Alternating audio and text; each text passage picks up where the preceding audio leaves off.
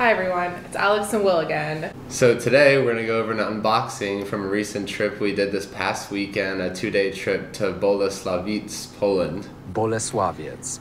Yep, that town is world famous for its pottery, and we didn't really know anything about Polish pottery before we moved to Germany, but everyone here is pretty obsessed with it.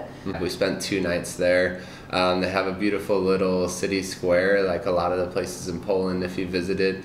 Definitely a lot of historic sites scattered about the town, but I definitely think the main attraction is the pottery, being that there's about 100 plus pottery shops throughout the town. So the reason that we went out of our way to buy pottery here is because in the US the prices for Polish pottery are usually like 4 to 5 times higher than what we got them for at the factories themselves. So for example, like a plate in the US might be like $54 or $55, but at a pottery factory outlet or something like that, you can get the same dinner plate for like $10 to $15. So it was definitely a huge value for the money and why we decided to take the trip. All right, so let's start the unboxing. So the first place that we went to is called Andy. Well, the second place we went to is called Andy's. This is the first place we bought anything. And obviously, we bought a lot. We bought a lot. We bought the most from Andy's, and this is a place a lot of Americans talk about because their prices are pretty good. Not as cheap as we thought they were going to be, but there's still a lot of good stuff in price points. We got 2 mugs like this and some saucers. I liked the cute little blue poppy pattern. I don't know if it's a poppy, but they're cute. Another one with a more intricate pattern. We thought this was one of the more masculine mugs. It was a little hard to find. And here is a Christmas ornament that we bought. Oh yeah. Also ceramic. It is pretty much the same pattern as the mug. Weighty because it's ceramic. Yeah, it's nice. But it feels very sturdy, like you're not just gonna break it if you hold it the wrong way, like the glass bulbs. One of these. Another one of the first mug. This one's for me. It's got poppy flowers on it, and Alex bought this for herself. So. Yeah. Like, look how nice. It's like warms your hands.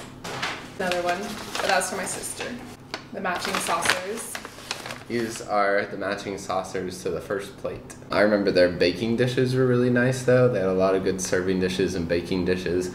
And it had some other interesting items too, like dog and cat bowls for food and water, and just smaller items like that as well. These are some of my favorite patterns that we found at Andy's. I like the pop of red.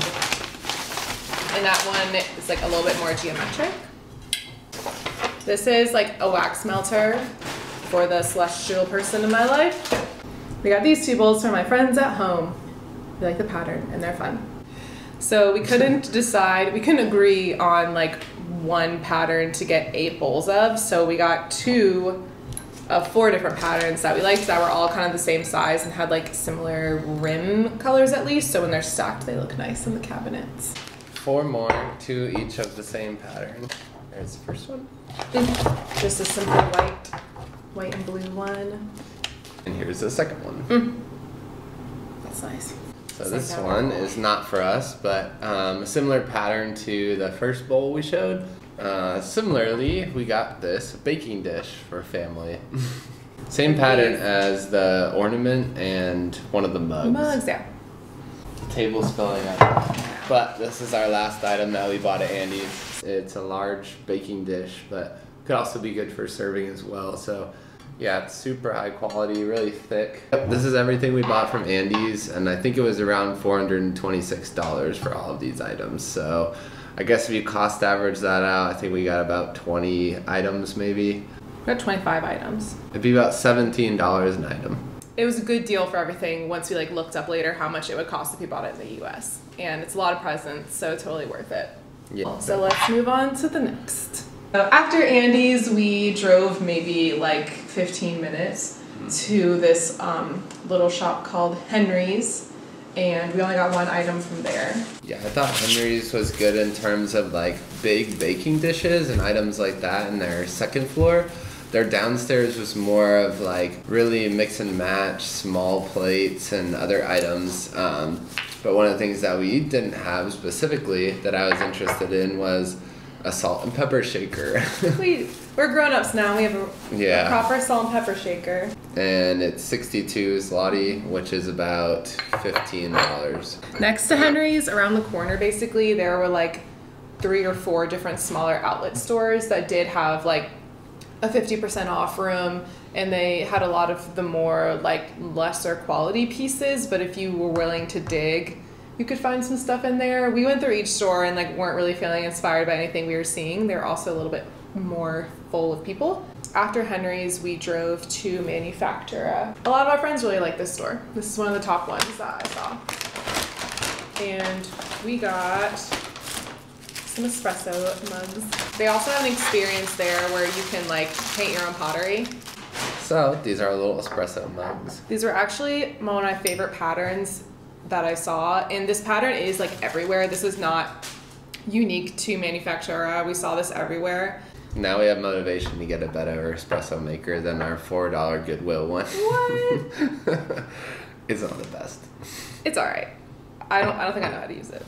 We went to another set of outlets that I think were better, and there's maybe like 6 of them in a row, and we ended up buying from 2. We bought from Kalich. They have a cardinal pattern.